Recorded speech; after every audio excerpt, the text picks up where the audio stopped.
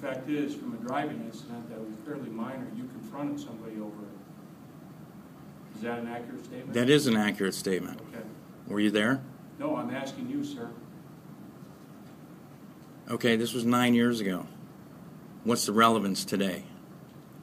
It leads me to believe that your confrontation with people, I can see by your body language sitting here today, as you're videotaping me while I'm discussing this with you, with your cell phone.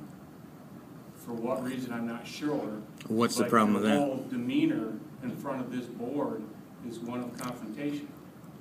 You're here to issue me a permit. I'm here to vote on whether or not I agree with that or not. You don't get a vote in my constitutional rights, officer. Sir, I do, on this board. No, you don't. Yes, sir, I do. You get to vote on my Second Amendment constitutional rights. I do not agree. You're here to either issue me a permit or give me explanation as to why I don't get one. This is a charade. May I ask you another question, sir? Absolutely.